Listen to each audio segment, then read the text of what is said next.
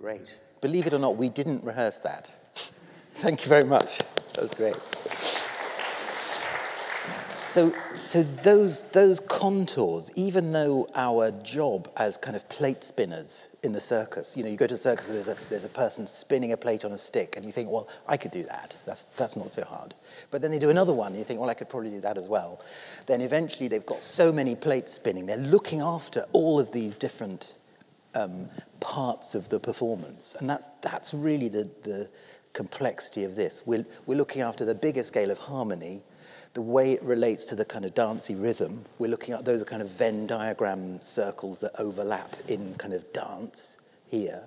But we're also looking after ba ba boom, ba ba boom, ba ba boom, ba ba boom. We're looking after really 8 voices that are kind of dolphins swimming along like a school. We can only see 1 or 2 of them at a time, but we know that they're all there, don't we? They're all there under the water. So let's have one more go. We'll do it without the backing singers. We're looking after 8 dolphins, and we're showing them where to swim.